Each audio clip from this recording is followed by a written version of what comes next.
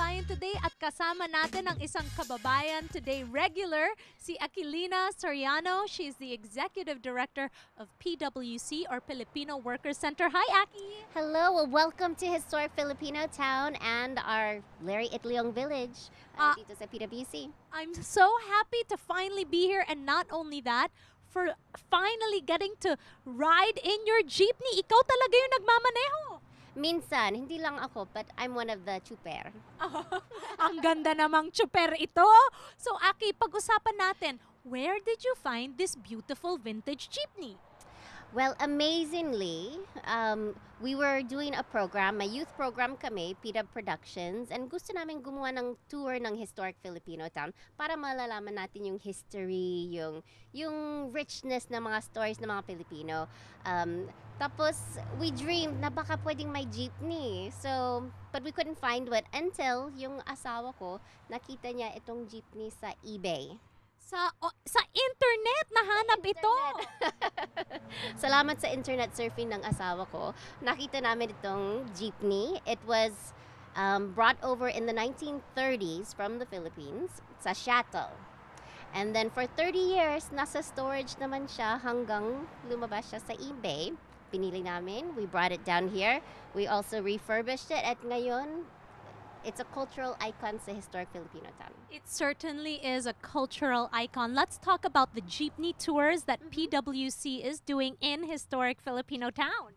Yes, so meron kaming isang tour where you get to learn about yung history ng Filipino farm workers, Filipino caregivers, tsaka yung diversity ng Historic Filipinotown, yung golden boxing era ng mga Filipino, yung mga stories ng mga Filipino na lumaki dito sa Historic Filipinotown, tsaka yung different stories of Filipino-Americans sa sa buong Southern California. Napaka-importante na malaman ng mga kabataan yung mga storyang yan. At yun na nga, marami ring mga pamilya na dapat pumunta din, di ba? Because this is something that the entire family can take part of. So, talk to me about the wonderful work that you do with PWC. I know that you help a lot of our kababayans, and I'm so happy that there is an organization like this because really, tumutulong talaga kayo. So, let's talk about you being part of PWC. Well, I'm one of the founders, so back in 1997, and like this jeepney, gusto namin ilabas yung, we want to make visible yung Filipino community. Lalo na, hindi lang yung mga success stories, but yung struggles din natin. Kasi if we don't make visible yung mga struggles natin, then we can't address it as a community together. So marami tayong mga talent, marami tayong mga resources, but medyo hindi united, hindi organized. So that was one of the main missions of PWC. So ngayon, marami kaming mga services na tumutulong sa mga Pilipino just to live every day. So yung mga libreng tax services, which we're in tax season right now, but mga tulong sa phone bills, yung if they're being overcharged, taken advantage of by phone companies o kaya utility bills, we fight for them. So para they have the money in their pocket.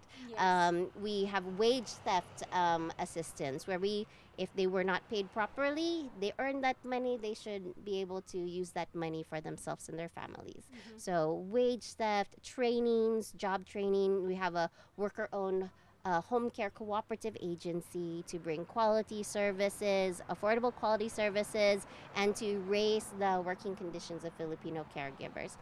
Tapos we have housing. There's so much that we can do as a community, and so much we've been able to do just by bringing people together. So immigration services, and then we bring a voice. So just came from Arizona at the White House Conference on Aging, so we can talk about yung situation ng mga Filipino caregiver. Went to Sacramento to talk about yung issues na bakit kailangan ng overtime pa rin yung mga caregiver natin, mga nanny natin. So sa Washington, so we need to advocate para sa mga issue natin. So sa workplace, sa housing, sa consumer. And you are doing that with PWC, kaya maraming salamat. And also for letting us shoot in this beautiful vintage jeepney. Well, thank you. We love to have you here. It's wonderful. We want more people to know about the jeepney. We want more people to come. We're going to start monthly tours na jeepney rides. So every month, you can come to Historic Filipinotown, sakay sa jeep ng bayan, jeep ng Filipino Workers Center, ikot ng Historic Filipinotown, eat at the restaurants here, and join the community dito sa Historic Filipinotown. Alam ba ninyo na ang Filipino-American community ay laging na-overcharge sa phone bill natin? Kung gusto ninyo malaman kung kayo ay na-overcharge at gusto nyo ng libreng tulong sa pag-ayos ng bill ninyo, tumawag lamang sa Filipino Workers Center, isang non-profit community organization sa Historic Filipinotown.